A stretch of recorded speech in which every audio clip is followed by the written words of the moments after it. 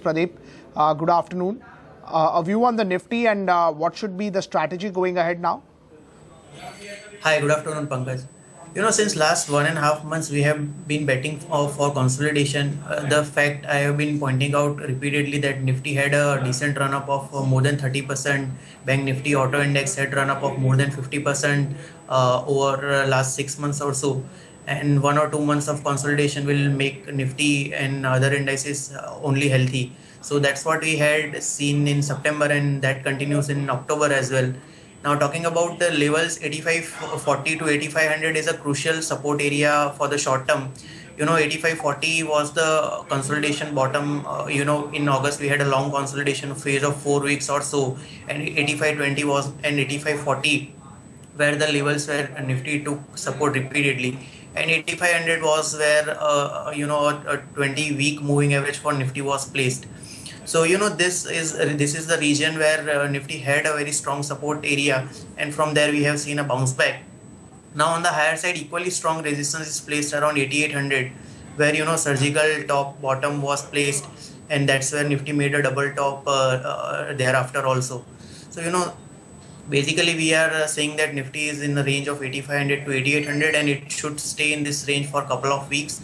And then once with this consolidation breaks out on either side, a big next up move or down move will happen. But for the time being, it's still a consolidation.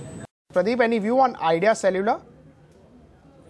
So this is one stock we have been quite bearish, and in fact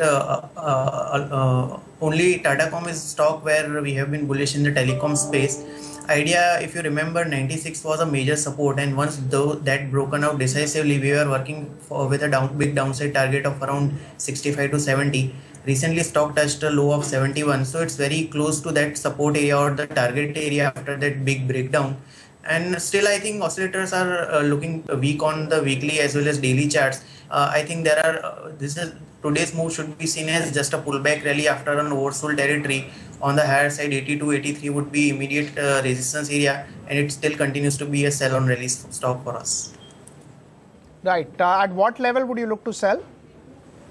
So I think 80 to 83 is the region where its 34 DMA will kick in. So that would be an immediate resistance to buy. So keeping that as a stop loss once it moves closer to that level, keeping that as a stop loss, one can initiate short. But as I mentioned, it's oversold territory, and preferably I would look to avoid it. But technically it would still continue. As I mentioned, the oscillators on daily and weekly charts are still bearish. So if at all, I would be comfortable shorting it closer to 80 kind of levels. Right.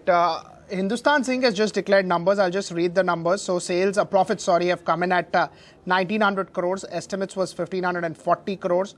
Total revenues have come in at 3888 crores. Numbers at the bottom of your screen as well.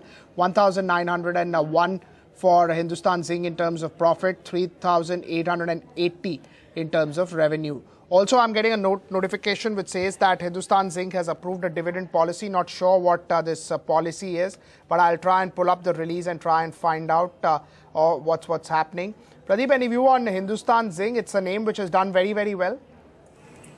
Oh yes, and it had a decent run up overall last couple of months. But I think on the weekly chart, it has formed a negative divergence, and I think it should consolidate a bit around these levels. So I would not go ahead and buy at current level, but allow the stock to cool off. I think on the way down, closer to 210, 220 is the region where I would be comfortable and would want stock to correct after a decent run up. Right, I'm just opening the release, and if I read from the release, so metals and mining production was up 51% quarter on quarter. This is a number that we had. Board has approved a dividend policy. H2 to be substantially stronger than H1. So that's a guidance which is coming in from the management. EBITDA has come in at 2,077 crores. That's up 84% QOQ. In terms of dividend policy, that is something that I want to see, that what dividend policy they have approved, but not something that I can see in the release as of now. So probably we'll wait and watch for what's happening, what's coming. Okay. So dividend, and they say that in accordance with the SEBI's recent guideline, the board of directors have approved the company's dividend policy, which entitles a minimum dividend of 30% of the profits or 5% of the net worth, whichever is higher. The detailed policy is available on the company's website. Considering a special Golden Jubilee dividend paid in April, no interim dividend is being paid now. I think this is something which one would take as a very, very big positive of this dividend policy coming in. Pradeep, I know you're a trader and you're trying to look at prices. But with the dividend policy coming in where the management says that they would be paying a minimum 30% of their net profits or 5% of net worth in terms of dividend, definitely should be taken positively, because it's a company which is generating cash flow. They don't have much capex. They don't have any debt. In fact, they have surplus cash on their books. Rightly so, but Hindustan Zinc has anyway been a strong dividend payer. Last time, if I remember, it paid a dividend of 22 or 25 rupees, and the debt and stock was around 161.70. So, this is what it has already put in black and white, that this is the dividend policy. But notwithstanding dividend policy, also it has been a good dividend payer. Purely looking from the price chart, as I mentioned, only because of the strong run-up, I would want the stock to cool off before taking a fresh positive.